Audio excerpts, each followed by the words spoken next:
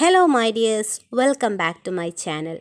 Today we are going to study some numbers that we come across in our day-to-day life. നമ്മുടെ ദൈനംദിന ജീവിതത്തിൽ നമ്മൾ ഉപയോഗിക്കുന്ന ചില നമ്പേഴ്സിനെ കുറിച്ചിട്ടാണ് നമ്മൾ പഠിക്കുന്നത്. Which are the Roman numbers, cardinal numbers, ordinal numbers, Indo-Arabic numbers and international numbers. First one Roman numbers. Roman അക്കങ്ങൾ നിങ്ങൾ കണ്ടിട്ടുണ്ടാവും നിങ്ങളുടെ പുസ്തകത്തിലൊക്കെ I V X L C D M എന്നീ അക്ഷരങ്ങളൊക്കെ ഉപയോഗിച്ചിട്ട് ചില അക്കങ്ങൾ എഴുതിയിരിക്കുന്നത് അല്ലേ. അപ്പോൾ നമുക്ക് നമ്മുടെ ടെക്സ്റ്റ് ബുക്കിലുള്ള പ്രവർത്തനം നോക്കാം. Please take your text book page number 18, blue section, the Roman way. The Roman way. In Roman number system, the letters I, V, X, L, C, D and M are used. Roman numbers-ലെ ഐയും വിയും എക്സും എല്ലും സിയും ഡിയും എമ്മും ആണ് ഉപയോഗിക്കുന്നത്. In Roman number system 1 is denoted by I. 1-നെ I എന്നാണ് എഴുതുന്നത്. And 5 is denoted by V. Okay. Next, how do we write four in Roman number system? Roman number സിസ്റ്റത്തിൽ എങ്ങനെയാണ് 4 എഴുതുന്നത് നോക്കാം. അതിനു മുമ്പേ നമുക്ക് ഓരോന്നായിട്ട് തന്നെ എഴുതി നോക്കാം. ഫസ്റ്റ് 1 എങ്ങനെ എഴുതും? It is denoted as I അല്ലേ. 1 ഐ ആയിട്ട് എഴുതും. അപ്പോൾ 2 2 ഐ എഴുതിയാൽ 2. പിന്നെയോ 3 ആകുമ്പോൾ 3 ഐ എഴുതിയാൽ 3. നെക്സ്റ്റ് 4 എഴുതുമ്പോൾ നമ്മൾ ഓർക്കേണ്ട ഒരു പ്രധാനപ്പെട്ട നിയമമുണ്ട്. അതായത് A letter can't repeat more than 3 times. ഒരു അക്ഷരം 3 തവണയിൽ കൂടുതൽ ആവർത്തിക്കാൻ പാടില്ല. അപ്പോൾ പിന്നെ 4 എങ്ങനെ എഴുതും? 4 ഐ ആയിട്ട് എഴുതാൻ പറ്റില്ല. അപ്പോൾ എങ്ങനെ എഴുതും എന്നറിയോ? 5-ന്ന് 1 കുറച്ചാലല്ലേ 4. അപ്പോൾ നമ്മൾ 5 എന്ന് ആദ്യം എഴുതും. എന്നിട്ട് 5-ൻ്റെ ലെഫ്റ്റിൽ ഐ എഴുതും. അതായത് വി എന്ന് ഫസ്റ്റ് എഴുതിയിട്ട് അതിൻ്റെ ലെഫ്റ്റിൽ ഐ എഴുതിയാൽ അതിൻ്റെ അർത്ഥം 5-ന്ന് 1 കുറച്ചിട്ട് ഉള്ള സംഖ്യയാണ് അത് എന്നാണ്. അപ്പോൾ അതേതാണ്? 4 അല്ലേ. ഓക്കെ. സോ വി ഗോട്ട് 4 കിട്ടി. 5 നമ്മൾക്കറിയാം. ഇനി 6 എഴുതുമ്പോൾ എങ്ങനെ എഴുതും? 5-ൻ്റെ കൂടെ 1 ആഡ് ചെയ്താലാണ് 6 അല്ലേ. അപ്പോൾ വിയും 1ഉം. പിന്നെ 7 അതേപോലെ 2 ആഡ് ചെയ്താൽ 7 കിട്ടും. 5-ൻ്റെ കൂടെ 3 ആഡ് ചെയ്താൽ 8 കിട്ടും. പിന്നെ വരുന്നതാണ് 9 എഴുതുമ്പോൾ 4 ഐ എഴുതാൻ പറ്റില്ല. അപ്പം നമ്മൾ എങ്ങനെ എഴുതും? 10 എന്ന് 1 കുറച്ചാലാണല്ലോ 9. അപ്പോൾ ഫസ്റ്റ് 10 അതായത് എക്സ് എഴുതുക. അതിനുശേഷം എക്സിൻ്റെ മുന്നിൽ 1 ഇട്ട് കൊടുക്കുക. അപ്പോൾ എന്ത് കിട്ടും? 9 കിട്ടും. Okay. So here we study the second rule. നമ്മൾ രണ്ടാമത്തെ റൂൾ പഠിക്കുന്നത് എന്താണ്? ഒരു വലിയ സംഖ്യ, അതായത് എക്സ് ആണ് ഐനേക്കാളും വലുത് അല്ലേ. അപ്പോൾ വലുതിൻ്റെ മുന്നിൽ നമ്മൾ ചെറുത് എഴുതി കഴിഞ്ഞാൽ അതെന്ത് ചെയ്യണം? കുറക്കണം. വലുതിൻ്റെ ശേഷം അതായത് റൈറ്റ് സൈഡിൽ എഴുതിയാൽ അത് കൂട്ടണം. ഓക്കെ. സോ നമുക്ക് ഫുള്ളൊന്ന് നോക്കാം. 1 to 10 വരെ എഴുതിയത്. അപ്പോൾ 1 2 3 റിപ്പീറ്റ് ചെയ്ത് വന്നു. 4 എഴുതുമ്പോൾ വി ആണ് ഐനേക്കാൾ വലുത് അല്ലേ. അപ്പോൾ ഐ ലെഫ്റ്റ് സൈഡിൽ എഴുതിയപ്പോൾ അത് കുറച്ചു, അത് 4 ആയി. പിന്നീട് വി എഴുതി. പിന്നെ വിയുടെ ശേഷം എഴുതുന്നോറും കൂട്ടി വന്നു. വീണ്ടും 8 കഴിഞ്ഞപ്പോൾ 9 എഴുതാൻ നമുക്ക് റിപ്പീറ്റ് ചെയ്യാൻ പറ്റാത്തതുകൊണ്ട് എക്സ് എന്ന് ഐ കുറച്ചു. പിന്നെ 10 എഴുതി. Okay. Next 4 is shown by writing 1 on the left of 5 അല്ലേ. 5-നേക്കാളും ചെറുതായതുകൊണ്ട് 1 ഇപ്പുറത്ത് എഴുതിയപ്പോൾ കുറച്ചിട്ട് വന്നു. Next 6 is shown by writing 1 on the right of V. വിയുടെ റൈറ്റ് സൈഡിൽ എഴുതിയപ്പോൾ എന്ത് ചെയ്തു? ഐ എഴുതിയപ്പോൾ അത് കൂട്ടി വന്നു അല്ലേ.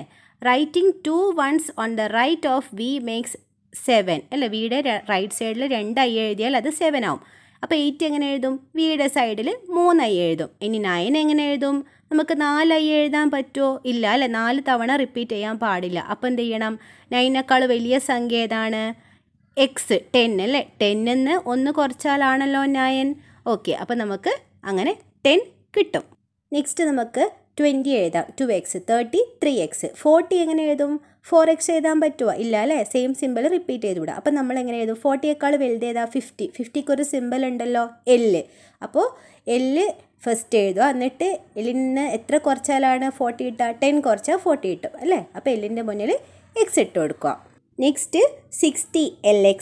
70യോ? എല്ലിൻ്റെ കൂടെ 2x ആഡ് ചെയ്യാം. ഇനി 80 ആകുമ്പോൾ എല്ലിൻ്റെ കൂടെ 3x ആഡ് ചെയ്യാം. 90ക്ക് 4x ആഡ് ചെയ്യാൻ പറ്റുമോ? ഇല്ല അല്ലേ. റിപ്പീറ്റേഷൻ പാടില്ലാത്തതുകൊണ്ട്. നെക്സ്റ്റ് ഹയർ ഡിജിറ്റ് ഏതാണ്? 100. അത് സി ആണ്. അപ്പോൾ സി ഫസ്റ്റ് എഴുതുക. ഇനി സിയിൽ നിന്ന് നമ്മൾ എത്ര കുറക്കണം? സി -10. അതായത് സിൻ്റെ മുന്നിൽ എക്സ് എഴുതുക. That is 90. Okay. So here it is from 60 to 100. Next ഈ റോമൻ സിമ്പിൾസൊക്കെ നിങ്ങളൊന്ന് ഓർത്ത് വെക്കണം. അപ്പോൾ ഐയും വിയും എക്സും നിങ്ങൾക്ക് വേഗം ഓർക്കാൻ പറ്റും. LCDM ഓർക്കാൻ ടീച്ചർ ഒരു ചിത്രം കാണിച്ചത്. എന്താ ഇത്? ഒരു LCD മോണിറ്റർ അല്ലേ? അപ്പോൾ LCDM ഓർക്കുക. അതുപോലെ 5, 1, 50, 100, 500, 1000 അങ്ങനെ ഓർത്ത് കഴിഞ്ഞാൽ നിങ്ങൾക്ക് ഈസി ആയിട്ട് ഇത് ഓർക്കാൻ പറ്റും. LSSനൊക്കെ വരുന്ന ക്വസ്റ്റ്യൻ ആണ്. ഇനി നിങ്ങളോട് ഏത് നമ്പർ എഴുതാൻ പറഞ്ഞാൽ, ഇപ്പോൾ 75 എഴുതാൻ പറഞ്ഞാൽ ഫസ്റ്റ് 70 എഴുതുക, എന്നിട്ട് അതിൻ്റെ റൈറ്റ് സൈഡിൽ 5 എഴുതി കൊടുക്കുക. ഇനി 68 എഴുതാൻ പറഞ്ഞാൽ 60 എഴുതുക, എന്നിട്ട് 8 എഴുതി കൊടുക്കുക. ഓക്കെ. നെക്സ്റ്റ് ഉള്ളതാണ് ordinal numbers, order denoting numbers. Order സൂചിപ്പിക്കാൻ വേണ്ടി നമ്മൾ ഉപയോഗിക്കുന്ന നമ്പേഴ്സിനാണ് നമ്മൾ ഓർഡിനൽ നമ്പേഴ്സ് അഥവാ ക്രമസൂചക സംഖ്യകൾ എന്ന് പറയുന്നത്.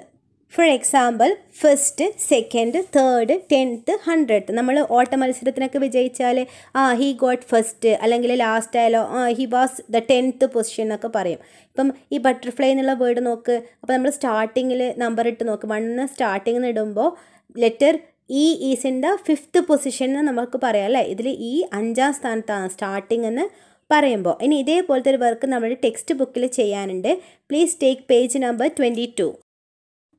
ഓഡ് ആൻഡ് ഈവൺ, ഒറ്റ സംഖ്യയും ഇരട്ട സംഖ്യയും. ഓഡ് ഒറ്റ അങ്ങനെ ഓർമ്മിച്ചാൽ മതി. അപ്പോൾ ഈവൺ ഇരട്ട. Next, first even number 2, second even number ഏതാ 4, fourth even number 8, 10th even number ഏതാ 20, ഇനി 50th ഈവൺ നമ്പർ ഏതാ 100, 100th ഈവൺ നമ്പറോ 200, 400 is the 200th even number. ഇനി റൈറ്റ് സൈഡ് നോക്കിയേ. First odd number 1, second odd number ഏതാ 3, fourth odd number ഏതാ 7, 10th odd number 19, 50th odd നമ്പറോ 99.